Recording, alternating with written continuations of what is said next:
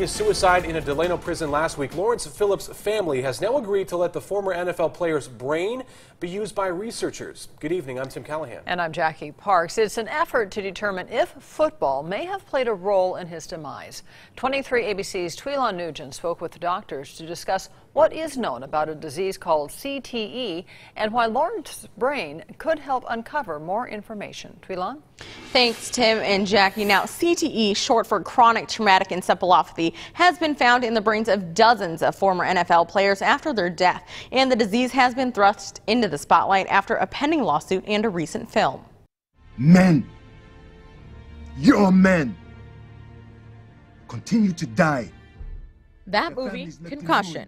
NFL players dying as a result of repeated head injuries sustained on the football field. Players like Bakersfield's Frank Gifford suffered from CTE, and now the family of former running back Lawrence Phillips looking for a diagnosis. We will have that opportunity to not only take a look at his brain, but we can try to help other NFL players, other Pee-wee, middle school, high school, and college players, because these kids are having all sorts of issues. The Phillips family attorney says after Lawrence's suicide at Kern Valley State Prison in Delano last week, he knew there was an opportunity to help others suffering from brain injury. I asked for his brain because I know how important it is to get his brain and Dave Durison's and Junior Seau, Mike Webster, all these players.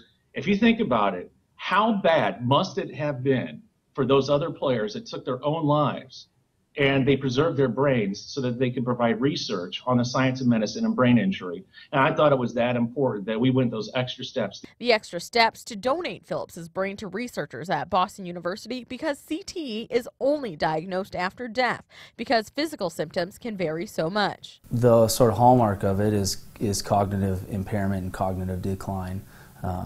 But that ranges in a spectrum. On the more mild end, people complain of mood disorders, the headaches, cognitive problems. On the most severe end, it presents similar to dementia.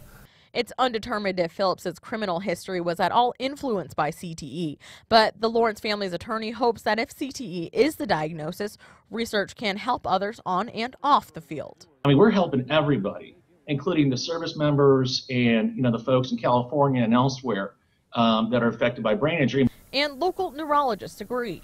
And I think the awareness alone is helpful in terms of limiting exposure to the degree that people are able and willing.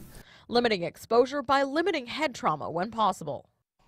And Phillips's diagnosis could take up to 6 months, but Kern County actually has a consortium that aims to educate and reduce injury for athletes of all ages. A symposium is scheduled for October 3rd. Live in studio, Twilon Nugent, 23 ABC.